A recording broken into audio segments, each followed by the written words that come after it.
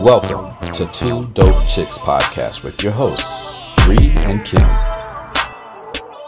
What's up, and welcome to today's edition of Two Dope Chicks, aka 2DC. I'm Kim. And I'm Bree.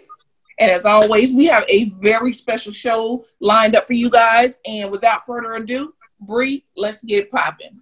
All right, you guys. Today we have a phenomenal guest for you today.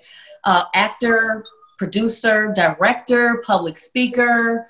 Welcome to the show, Rae Anderson. Everybody give him a warm welcome. Thank you so much for having me, Two Dope Chicks, Kim and Bree. I appreciate you all. Welcome to the show. Welcome to the show. Now, you have a very interesting story where you were facing the death penalty, and I believe you also served out a 17-and-a-half-year life sentence, only to then come back to become an award-winning film producer. That's amazing. That's crazy. Yeah. And I always say it's all God. It's all God. I mean, that is an awesome story, and we thank you for bringing that story here to Two Dope Chicks, 2DC. But right now we want to know a little bit about what led you on your path to serving that sentence, if you can divulge that information for us. What happened? What were you convicted of or falsely accused of? I don't really know the story yet as far as that. Sure. I actually, when I was a teenager back in the late 80s and 1990, I actually was getting involved with a lot of things dealing with criminal life, street life, dealing with selling drugs and also selling weapons, selling guns, firearms and stuff.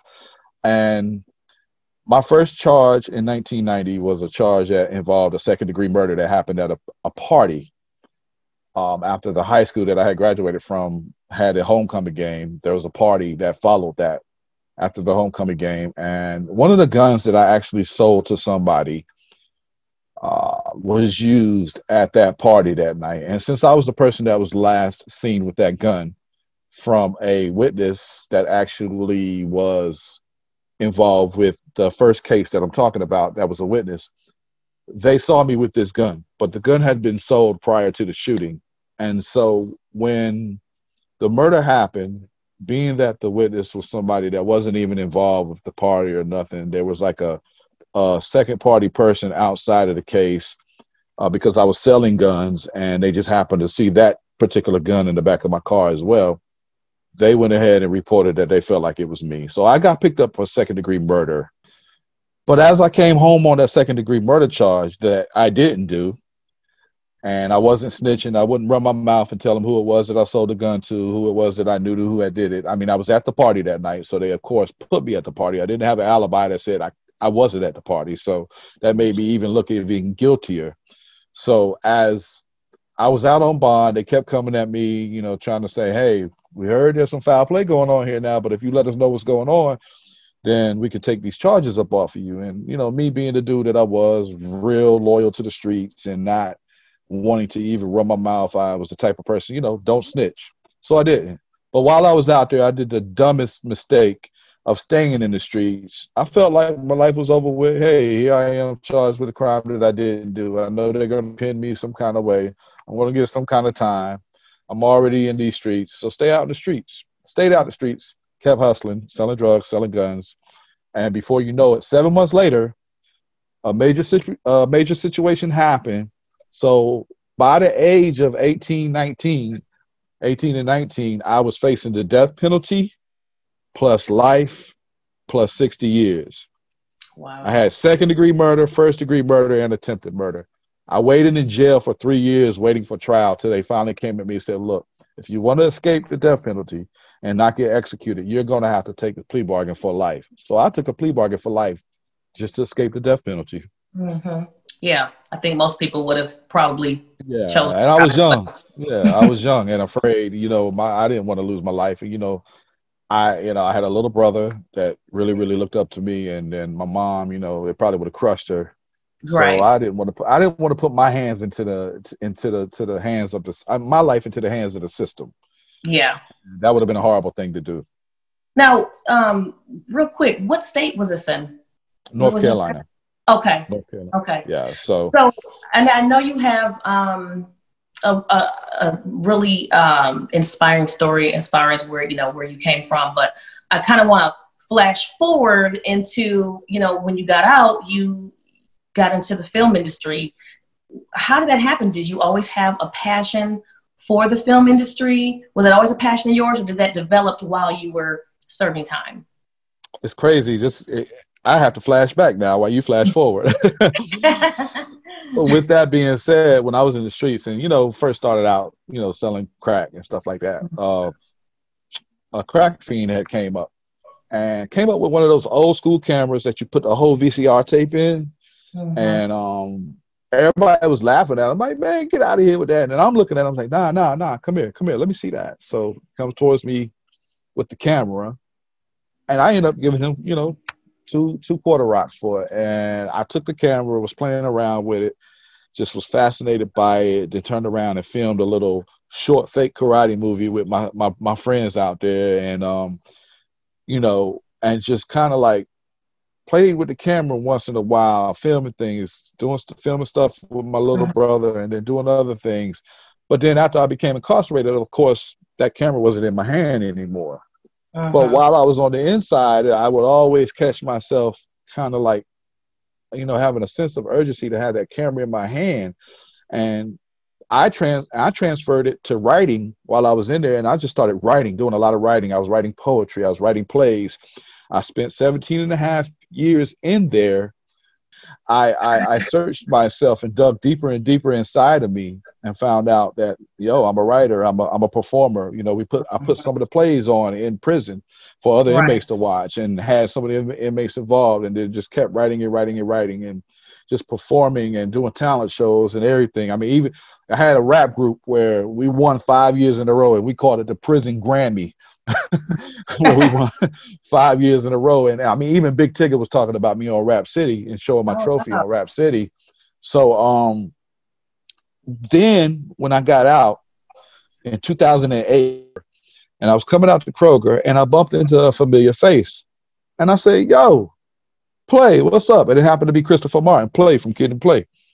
So he was like, oh man, he's like, what are you doing now? I was like, well, working with my boy, we got a restaurant, going to try to start and open up a new restaurant. And he's like, yo, I do this thing called Brand News. I want you to come, holler at me if you're interested. He gave me the address. It took a while because I was getting familiar with cell phones, you know what I'm saying?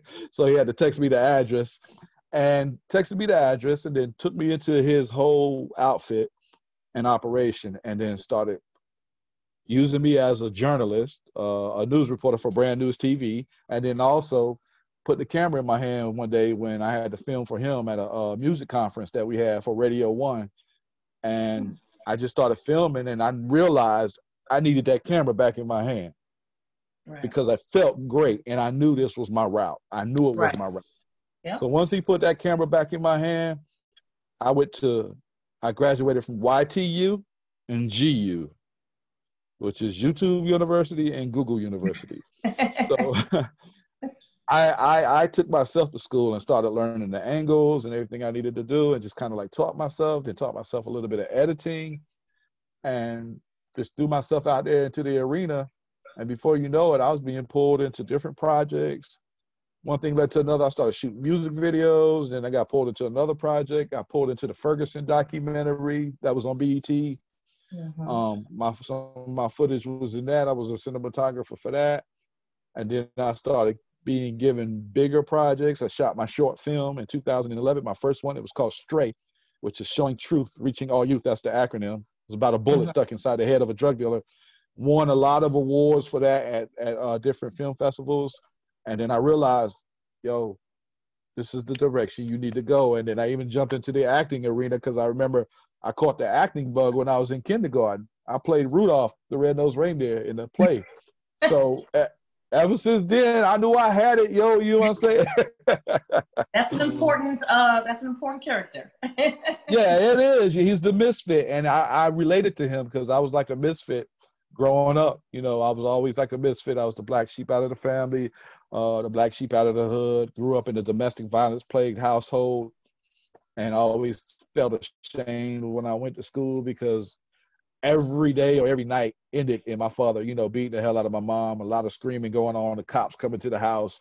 So I felt like a misfit. I felt like Rudolph with the red nose, Right. but I knew that was a gift also inside of me, like there was in Rudolph.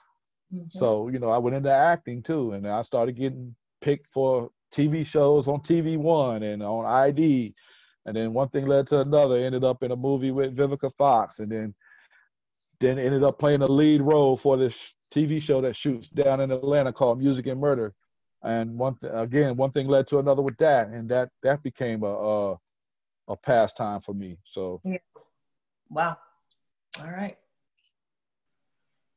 but I believed in myself, which was most importantly. I believed in myself. I knew I had the gift, and I knew I had a new example to set Right. for the at-risk youth. Because when I came home, I also started mentoring adjudicated youth, and I got my own nonprofit, started doing gang intervention. And once people started hearing about me, I got picked up to do public speaking, and then different people started reaching out to me. Barack Obama's My Brother's Keeper Speakers Bureau, I got attached to that. Then I got attached to the Black Caucus meetings where I was out there speaking about mass incarceration and juvenile incarceration and the school to prison pipeline. So I really got involved with that because that's my number one passion. I never Right. forget from where I came from. Well, I mean, I just personally wanted to know. Now I see that you have you wrote and produced your own biopic. Is that correct? Yes, I did. I actually wrote, shot, directed, and produced my own biopic, and it stars Joshua Gunn, who's a dope MC out of the Durham, North Carolina area, but he's been seen abroad under people like Damian Dash, MC Light, and all them. Okay. And he plays me actually, Oh, wow. and then it's also starring Hawthorne James, Red from Five Heartbeats, um, Oba Babatunde, who plays Shamar Moore's father Yeah. on SWAT. He plays an agent that reached out to me from LA back in the day, and then got me to speak at the BET experience in Los Angeles. You got Shaw Jackson, she's in there. She plays one of my prison counselors. Okay. You got Petrie Bird in there, which is Bird from Judge Judy. He plays the older version of my father. My son plays me when I was young. Oh, He did a wow. great job. Yeah, he did a great job in that. And I'm quite sure when we take this break, people will be able to see the trailer. Okay, guys, we're gonna take a quick look at the trailer, "A Polished Soul" by Mike Anderson.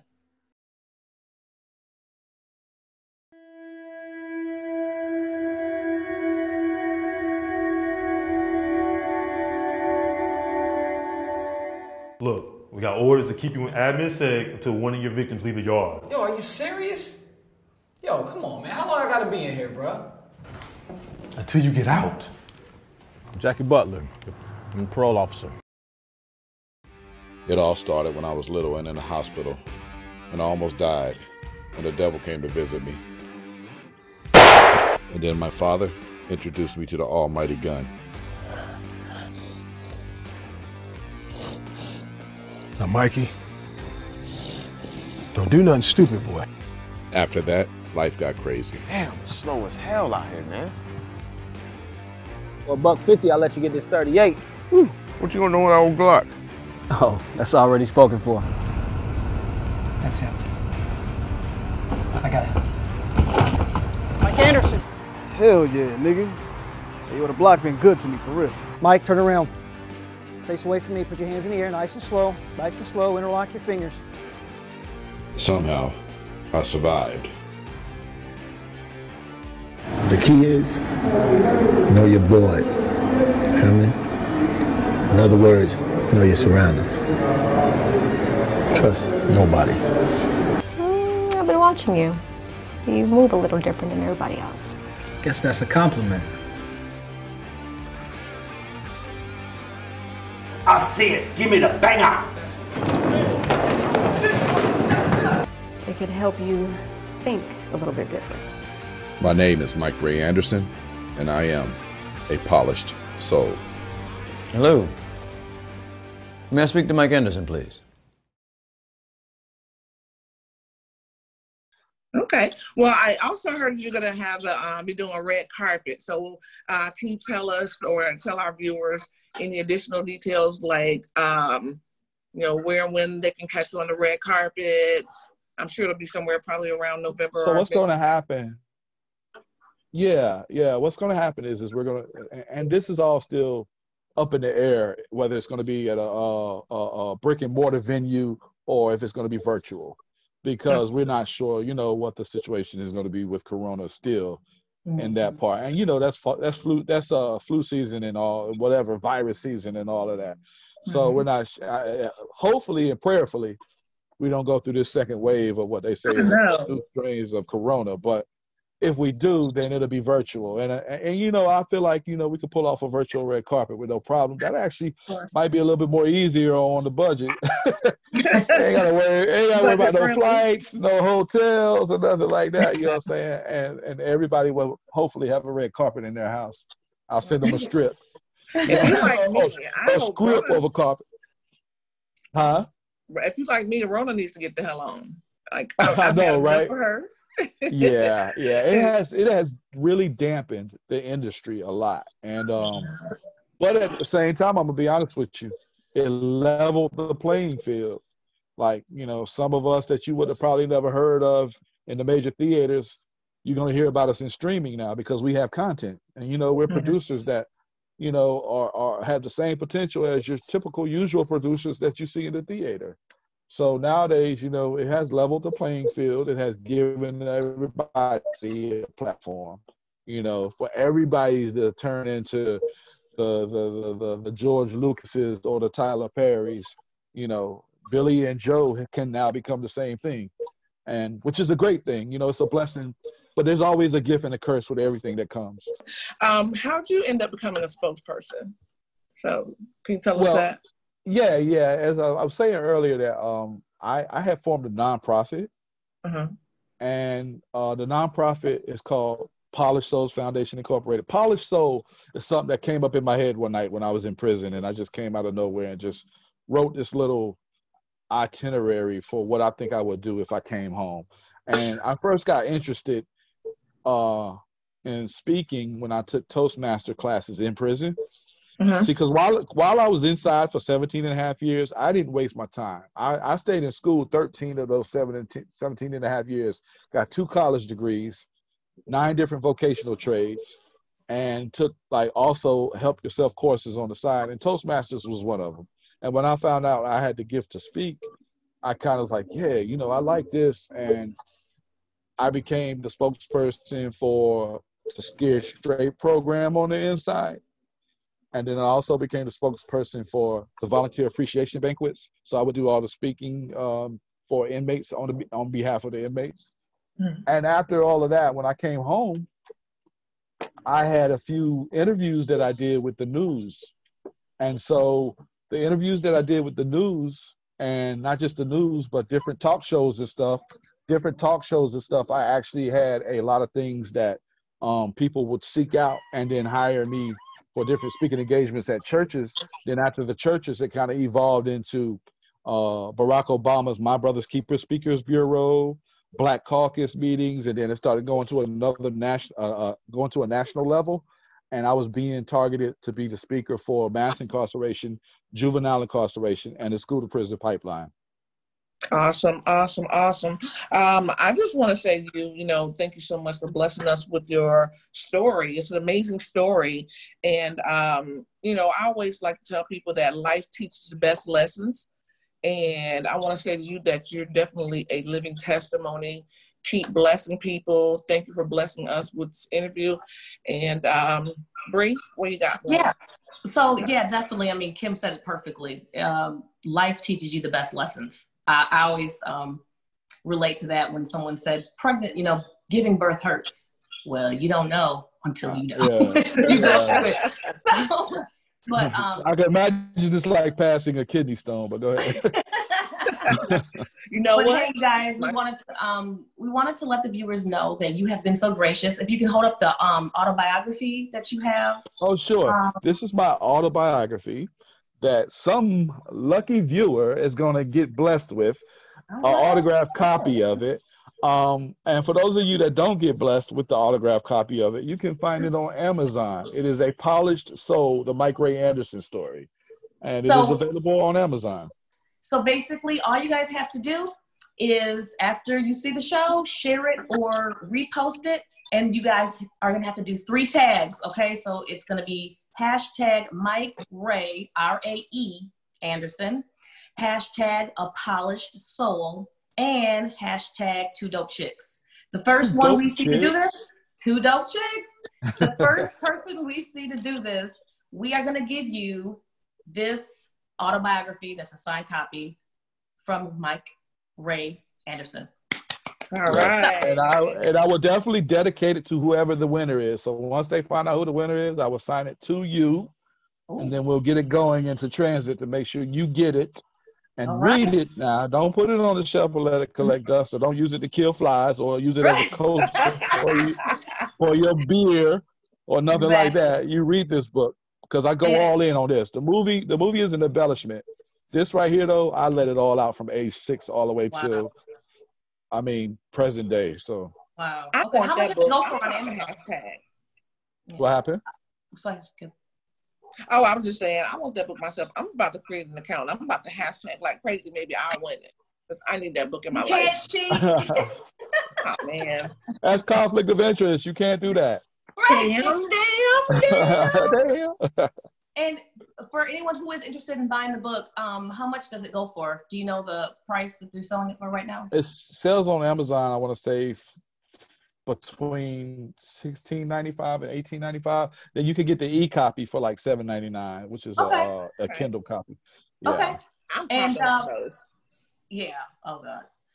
So look, hey, we are so excited to have you on the show. Thank you so much. Do you have any shout outs? Anybody that you didn't mention that you want to go ahead and Sure. Man, I just want to shout out all the brothers and sisters on lockdown. Keep your head up. Your day is going to come. Stay positive, do positive things, engage in positive involvements. And I want to give a shout out to all the people out there that think that regardless of how hard they fall, they can't get back up, because in all actuality, you really, really can. I mean, you just gotta dig deep inside of yourself, find out who you are first. Yeah. And then that way you could come back and represent who you are in the best positive light. I like awesome words to live by. So we like to end our show, Mike, with a tiny segment called the Sippy Cup. Have you been drinking on anything today? Have you been sipping on anything while we've been talking? Even if it's have I been water. sipping on anything? No, I was trying to keep it professional. I could have, but not. I haven't had my daily mimosa yet, but you know how that goes. But okay, but no, I mean, one of the things that I do start off my mornings with is at least 3 bottles of water, natural spring water, and then after natural spring water, I have a tendency to do my next 2 or 3 bottles later on. So I do a lot of water, but when it comes to my drinks, when I want to relax, I'm a Tito's guy. I'm gonna be honest. That's what you love too. I'm sorry, I got excited because that's my favorite drink, and I like a little Tito's with my orange juice. You know, that's what I'm talking about. That's my mimosa. That's my mimosa. I'm sorry. You just made her day. I said that backwards. I like a little orange juice with my Tito's. There you go. Just a splash, like the guy that does that. Exactly. Yeah. Exactly. So that's what I was sipping on. So Bree, oh wow. How about yourself?